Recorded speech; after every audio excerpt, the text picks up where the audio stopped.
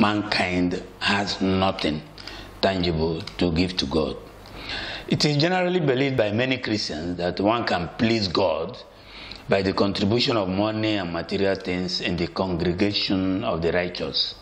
For some, it has become the norm that obeying denominational doctrine on making financial and material contribution, described variously as seed planting, love offering, and donations, can sustain salvation, attract material prosperity, cause one to abide in Christ, and determine one's position in heaven after this life.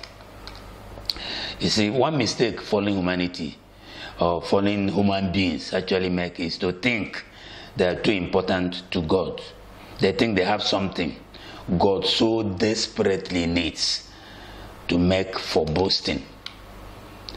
Adam in the Garden of Eden had right standing with God. He did not give God anything. It was God who came down from heaven and delighted in having fellowship with Adam in the cool of the day. Adam's transgression, of course, brought that to an end. The attitude of fallen mankind is usually, what shall we do that we may walk the works of God? Man wants to do something, offer something to prove self to be worthy.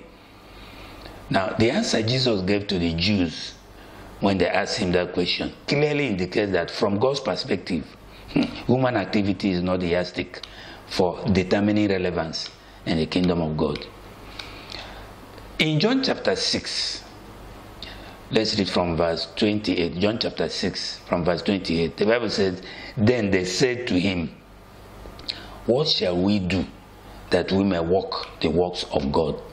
Jesus answered and said to them, this is the work of God, that you believe in him whom he sent. God expects his created beings to walk with him and not work for him. You see, no one can work for God. God expects mankind to submit, obey, and worship him. The worship of God is obedience to his will. Adam worshipped God in spirit and truth because the ingredient of worship resided in his controller, the implanted hypostatic chip that made him a son of God.